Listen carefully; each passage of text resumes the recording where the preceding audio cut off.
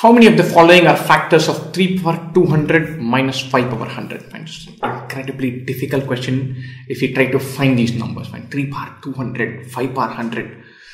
Who even tries this? So we need to find some smart way of cracking this. 3 power 200 minus 5 power 100. And so how do we go about doing this? Let's simplify this. 3 power 200 is 9 power 100.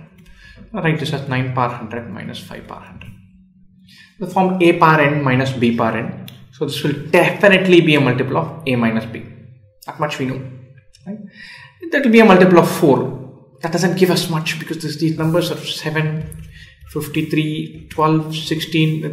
They're not 4 or 2 or 3. Not simple numbers. I'm going to break this down. This is the form a square minus b square.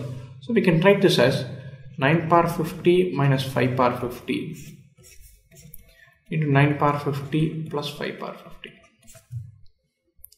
So this is 9 power 50 minus 5 power 50. You can write this as 9 power 25 minus 5 power 25 into 9 power 25 plus 5 power 25 into 9 power 50 plus 5 power 50.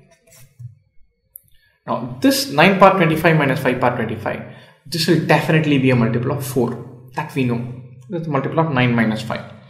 9 power 25 plus 5 power 25. So the form a power m plus b power m, where m is odd.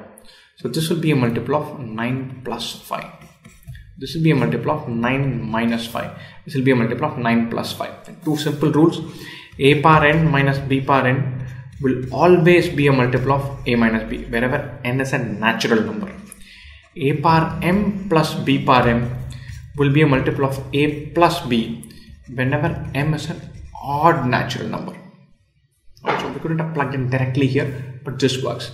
9 power 25 plus 9 power 50 plus 5 power 50.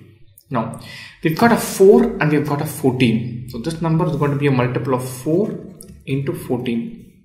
And so good, we've got something going.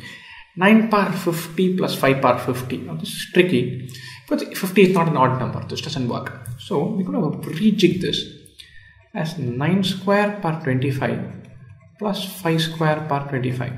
This can be written as 81 per 25 plus 25 per 25. 81 per 25 plus 25 per 25. This will be a multiple of 81 plus 25. 81 plus 25 is, we've got 106 here. So our number will be a multiple of 4 into 14 into 106. This is wonderful. This is 4 into 14 into 106. Let's look at this and see if we can go after these choices. How many of the following are factors of 3 power 100 minus 5 power 100? Definitely 7 is a factor because it's a multiple of 14. 16 a factor? We get 4 from here, 2 from here, 2 from here. Yeah, this also works. 53, is it a factor? 106 is 53 into 2. So this also works. So is 12 also a factor? We know that these are all factors, but 12 cannot be extracted from this. But that does not mean 12 is not a factor. 12 could still be a factor. For a number to be a multiple of 12, it has to be a multiple of 4 and 3. This number is a multiple of 4. That we know. Is it also a multiple of 3? Of course not. That is a critical point. This is a multiple of 3. This is not a multiple of 3. So from a multiple of 3, we subtract something that's not a multiple of 3. We cannot get a multiple of 3. So this number will not be a multiple of 3. This doesn't work. 7, 16 and 53 work. So how many of the following are factors? 3 of them will do. It's a very interesting question, slightly unconventional question. So it helps to go through a few of these to start moving on this a power n minus b power n and a power m plus b power m. That fun.